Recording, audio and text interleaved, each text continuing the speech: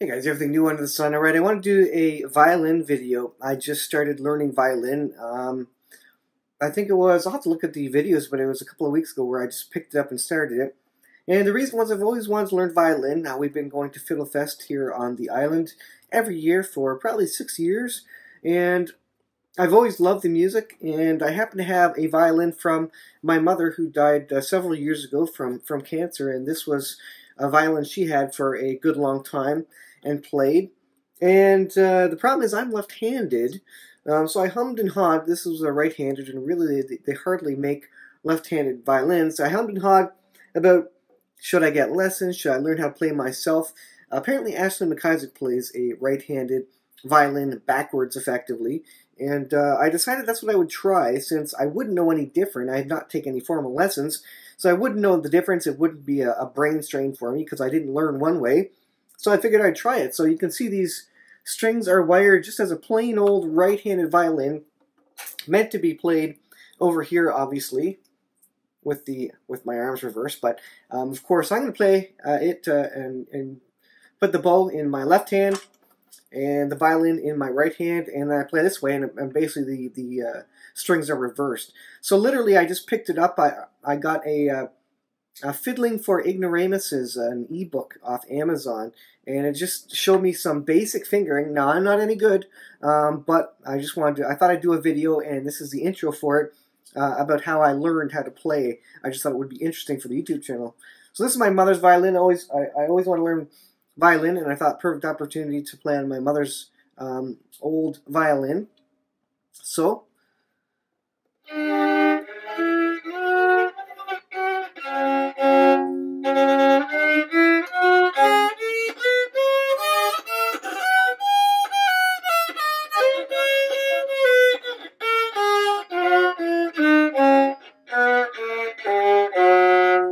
now, obviously, I'm no great fiddler or violinist by any stretch.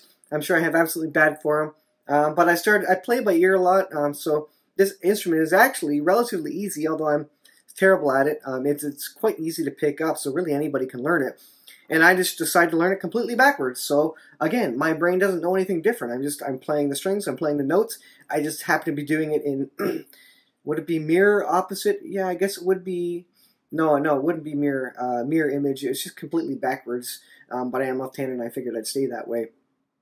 I also play guitar, left-handed, but that's a bit more common to see a left-handed guitar player.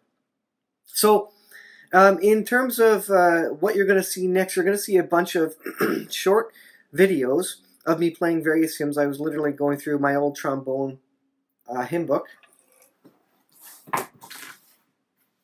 I played trombone when I was in grade 6 and 6, 7, and 8. I played it, and I was in the grade 7, 8 band. And so this is the trombone book that I played in church. It has all the hymns basically numbered for trombone. Not that you can see it by my mother, you'll just have to believe me. So what I did, I just started going through it and basically playing all the hymns that I knew and trying to learn them. So the next number of videos are just a bunch of the songs that I learned how to play, that I played. Each of them I played literally probably twice. I recorded on the second run of it, basically just as a challenge to myself to see if I could do it. I posted them all to Facebook to get comments, good, bad, or otherwise. I didn't care. It was just a method for me to convince me to go and record them, get the music out there, and just, it's my way of learning, I guess. So here it is. I'm playing a right-handed violin, left-handed. The other thing I could not find, excuse me, is any videos really of many or any left-handed violinists playing actually left-handed and backwards. And again, did I mention Ashley McIsaac played that way? I think I did. But anyways, he's one person that I know of that does play kind of that absolutely backwards way.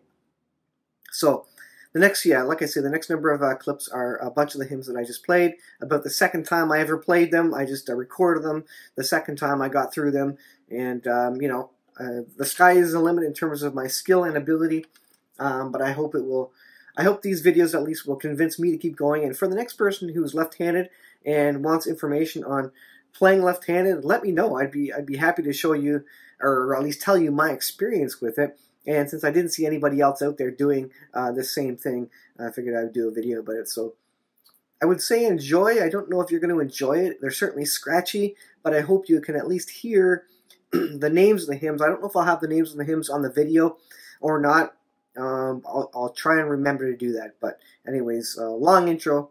Thanks for watching, and so listen to the next bunch of videos. These are all ones that I just played literally a second time going through my hymn book, and I'm sure I'll have more later. I should add that I did have to get this violin fixed. I paid about $140 to get the bridge stood up again, and also the pin on the back of it was broken. And this bow up here is actually the bow that my mother had. My wife took that. She uses that. That's her violin there.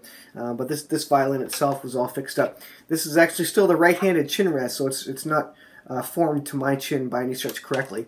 But it works just the same. I'm just doing the fiddler bit. And if you're a fiddler, there's a lot less form, anyways, I think, with fiddling than violining. Violining, is that a word? Anyways, playing the violin, it's a bit more free form for fiddlers. So, anyways, that's it.